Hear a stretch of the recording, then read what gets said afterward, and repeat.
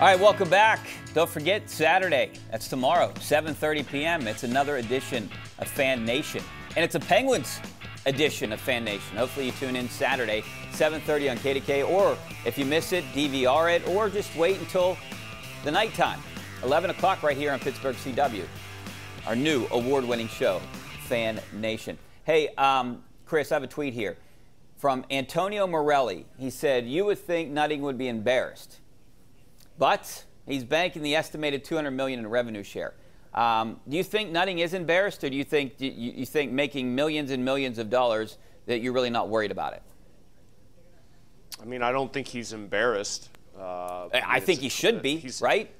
He's presided over a team that's lost a game 20-0 in the last, what, decade?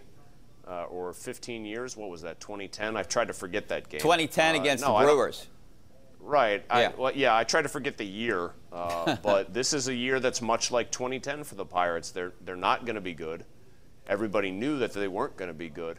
I don't think that he gets individually embarrassed maybe any more than the rest of us do. Oh, drat curses. We lost the game by 19 runs.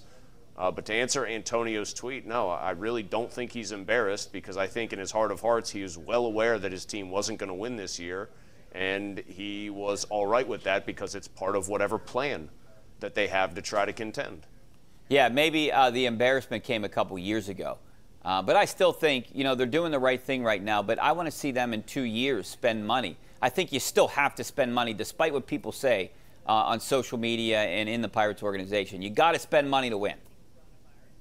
I think the people who say that, like, maybe the people you're talking about on social media understand you have to spend money. They just also understand that they'll never spend like the Dodgers or Yankees do. Yeah. All right, Chris, thanks a lot. We'll see you back here tomorrow. And hopefully you guys make the switch over to KDKA News right now.